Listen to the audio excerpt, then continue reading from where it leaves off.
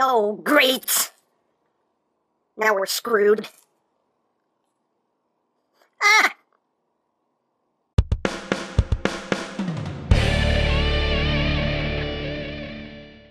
Hey, what's up, my peoples? EmGo here, the freaking geek himself, and today we will be reviewing the Action Toys Machine Robo series, Rod Drill. So here we are, and there he is, and first and foremost, as always, we'll take a quick look at the packaging. So right up front here, we have Rod Drill, and on this side, Rod Drill. On the back, Rod Drill. On the side, Rod Drill. On the top, hey, look, it's Rod Drill. On the bottom, just warning, please don't eat anything in this box. And that's basically it for the packaging. So moving right along here, we have Rod Drill, who came to be known as GoBot Screwhead to us American folk. And yeah, as you can see, he has a little drill tank here. We'll get in close so you can see the details. Nice silver used on the drill itself. You got some, it's more of an orange right there for the cockpit, outlined in silver. And you got some nice silver plastic that is used on this toy as well, on these pieces, And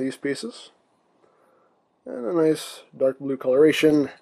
You got some gunmetal gray here for the treads on the top and the bottom, and they do have some detail molded in. And the back here, right there. And the bottom, you can pretty much see how everything works. Yes, he does have visible head syndrome because the drill is his head, so it's kind of unavoidable. But yeah, there you go. His face is right there. He does have little rolling wheels. They don't roll all that well. They roll kinda, sorta, maybe, but not too much. He really, he slides a lot more than he rolls, but, you know, they're there.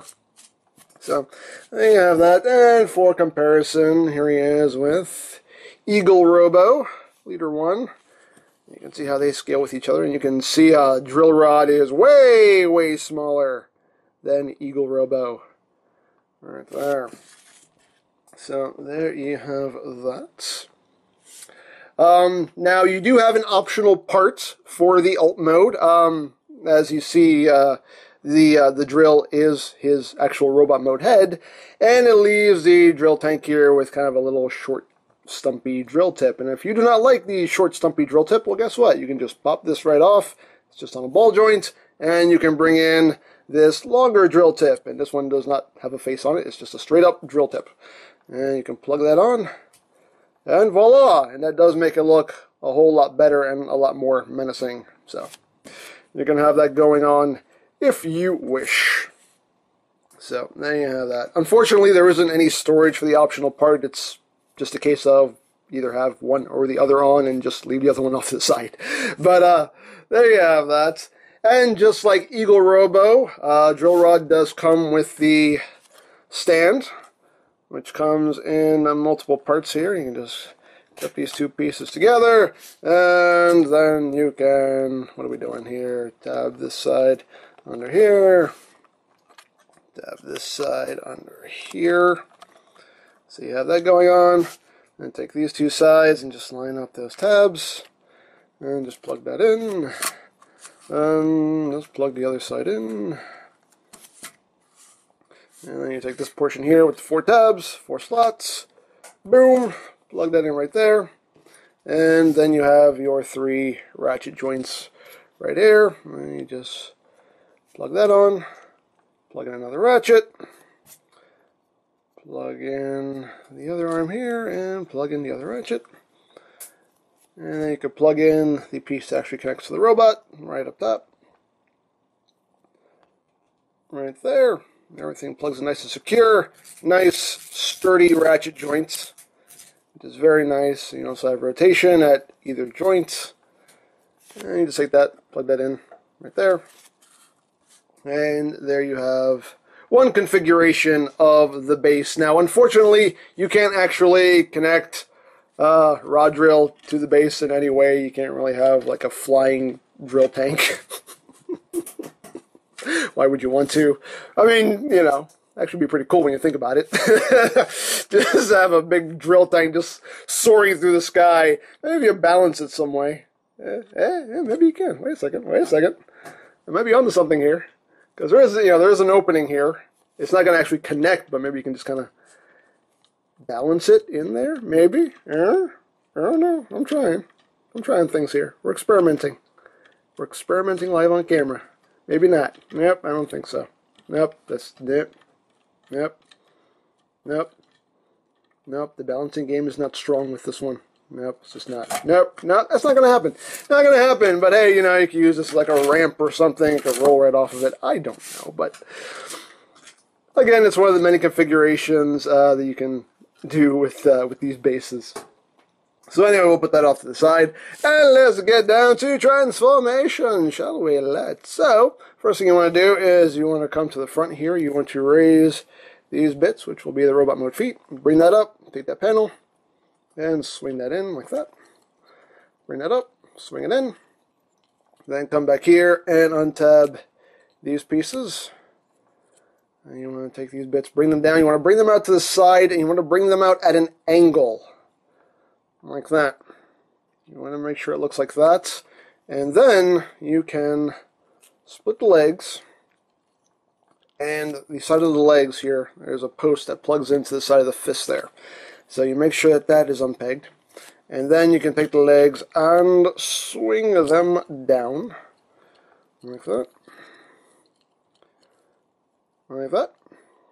And just bring those feet the rest of the way up. And then you take this section right here and you rotate it on that ball joint and bring it up like that. And then you just bring this panel down and this tab will just go into that notch right there. So just take it, push that in. There you go. You can see that bit makes the heel spur.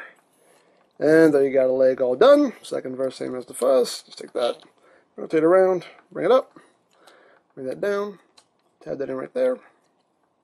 And there you go. And then the arms, you just bring them out to the side, and then you rotate the forearm at the ball joint there, so the elbows are oriented properly. Rotate that around, and now he has no face. He needs a face. Oh dear God, he needs a face. Let's pop that off. That's just a little disturbing. Let's pop on his proper head there. And there you go. There you have Rod Drill, or Screwhead, in his robots mode. And he does look very cool, very nicely done. Very nice little figure. Getting close here on the face sculpt. Not much to it, just red visor, silver mouth plate. Pretty much all there is to it right there. And you got some bits of red on the shoulders. You got some black there on the abdomen. Very cool. He has like these, blade weapon slash, brass knuckle things on his arms. And if you don't like these, they do just come right off. You say just tab into the forearm and just peg in to the fist. And if you don't like them, you can leave them off. It doesn't affect anything for transformation, so this is totally optional. Leave them on, leave them off. Doesn't matter. Totally up to you. It's your toy. Display it however you wish. So, but yeah. Pretty cool figure. Now, articulation-wise, the head is on a ball joint. You can get a little bit wiggly-waggly movements. Not too much, just due to the shape of his head, but, you get a little wiggle-waggle. The arms, the shoulders are on a ball joint, so you get some good inward and outward movement there, outward movement there. You can also use the transformation joint to get him to, bring his arm across his chest. So that works very nicely. Double jointed elbows, you have a joint here and a ball joint here. So you can get pretty good curl there on the elbows, as well as rotation. Nothing at the wrist. The waist is on a ball joint, so you can actually get a pretty good ab crunch going on there if you want. You can get him kind of arching his backward a little bit, some side to side. This whole crotch panel here is one piece. As you can see, it's on a hinge, so it can move forward and back. Unfortunately, this does hinder the leg movement. Leg can only move that far forward. Unfortunately, all the way back, though. Outward movement, pretty good. Thigh swivel. You do actually have a double-jointed knee. And depending on what joint you use, you can get some good good bend there at the knee. If you use both of those joints in tandem, if you just want to use one, you'll pretty much just get 90 degrees. But if you use them both together, you get a nice deep knee bend there. And the feet are on the ball joint. You can move them up a little bit, move them down all the way, get some tiltage.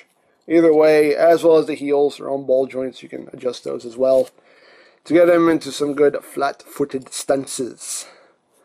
So there you have that. Now for comparison, here he is with Eagle Robo, and you can see he is way shorter than Leader 1 there. So there you have that. Now, of course, the base you can reconfigure, and again, I'm just going by the configurations that they show you in the instructions. You can take all this apart. And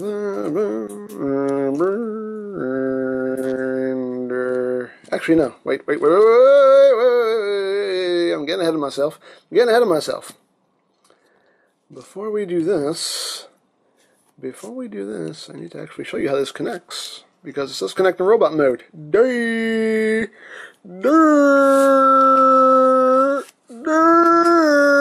Anyway. And again, my one gripe is that this little bit right there doesn't really tab in all that securely. It pops out really easily. But how this works is, I need to pop it out again anyway. But how this works is this just tabs in right in his butt. Actually doesn't tab into his butt, it just kind of cradles his butt. That's what it's doing. This is getting awkward. Just attach that there. There you go.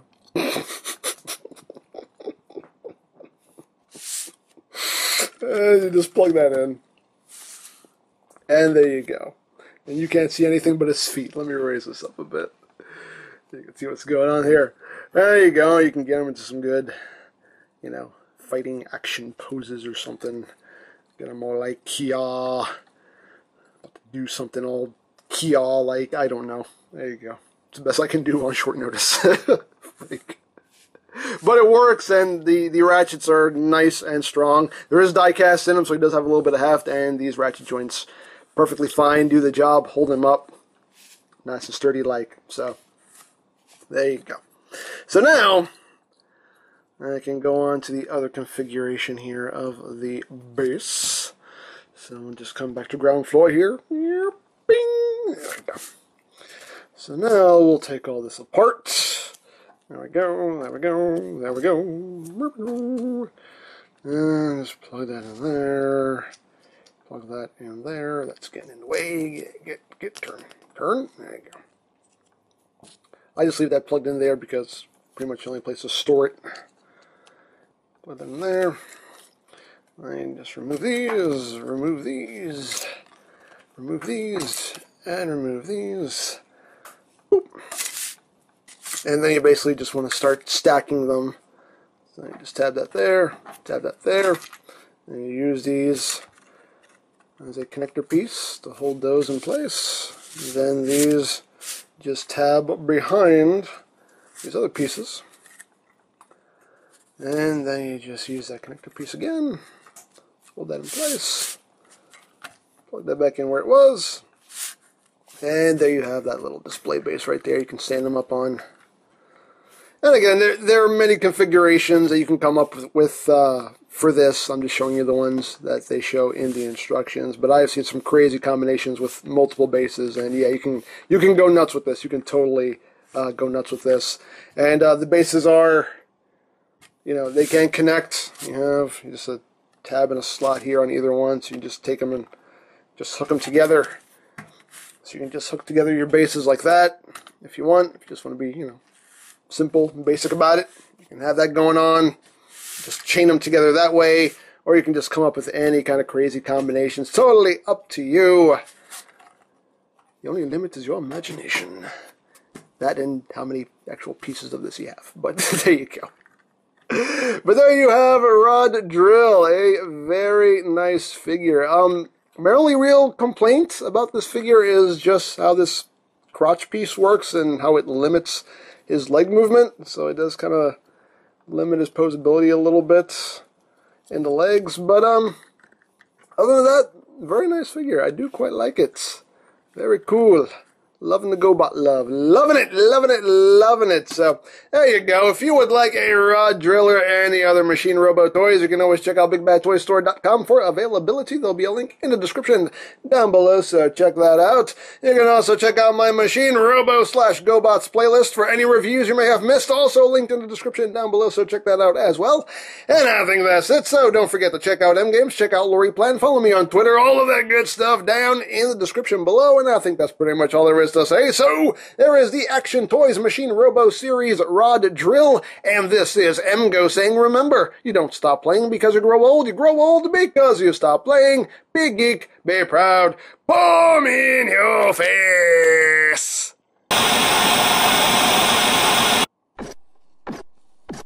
Oh, hello. Hi there. What are you doing around these pots? No, I'm just waiting for my teammates to show up. Oh, okay. Cool. The name's Starscream. Screwhead. Screwhead. I get it. I get it now. Okay, that makes sense. That name totally makes sense. So I'm assuming you transform into a space vehicle of some kind? No, I turn into a jet. Well then, why do you have the word star in your name if you don't transform into a space vehicle anyway? Yeah, let's not question it, otherwise it'll just all fall apart.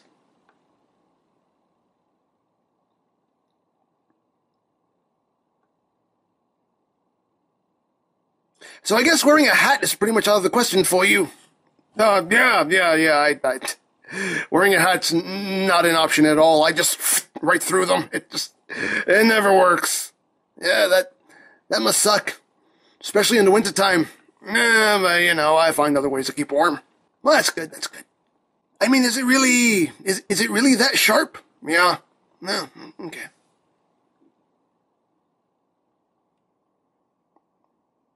Can I touch it? No. Okay.